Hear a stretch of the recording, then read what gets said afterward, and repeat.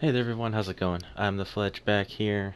Just wanted to take a minute of your time, let you guys know what's going on out there. Came across this article. I was going through my medical journals that I read, and apparently they have discovered some, they call them zombie genes just to get the hype out there. Pretty much what happens is uh, the as your body dies, there's still genes that are getting activated, and I guess they finally discovered these. Pretty much now they are accurately able to determine the time of death very precisely. I think they tested over 7,000 animals. I believe it was zebrafish and mice mainly.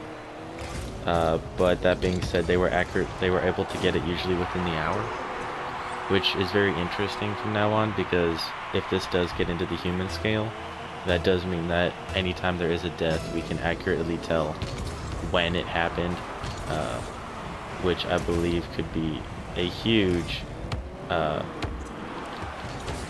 thing for the CSI, any crime scene investigative stuff.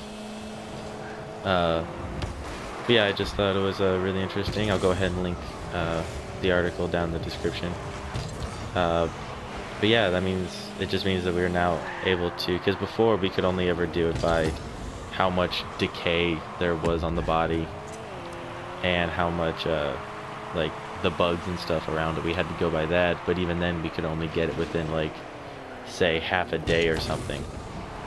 But now that we're able to get it within the hour is rather interesting, because we're now able to basically say, like, oh, said person died at 3 a.m. instead of sometime in the night.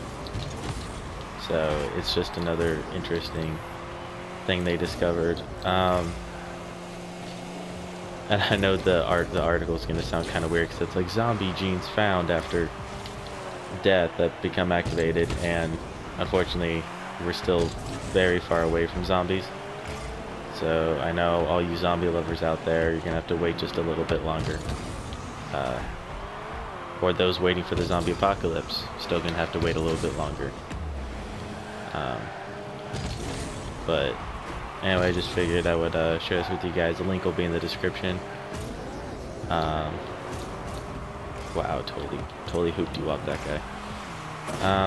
But yeah, pretty much, I guess, in short, there are several genes that become activated after death. The mRNA then thereby goes to those genes, and pretty much they, I guess, start transmitting stuff to help the body decay itself. They're not too sure exactly what the genes do. That would just be my guess from it. And pretty much some of them become very active, like within 24 hours of the body dying, and others become very active a day or two later. So that's where the data can come in. As long as it's a fairly fresh specimen, they can generally I guess, actually, I wouldn't say generally, precisely predict when the body actually died, which will be a huge improvement to what we're doing now. So I just wanted to take a moment of your time, let you guys know that science is still working, even if humanity seems to be destroying itself. And yeah, you know, the scientists are still working out there. They haven't quite lost their minds yet. So there's some faith in humanity, if you will.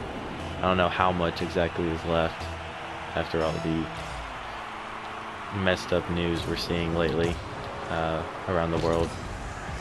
But anyway, hope you guys enjoy. Link will be in the description. Don't forget to leave a comment for your chance at this month's giveaway, and I will see you in the next episode. Take care, everyone. Have a great weekend.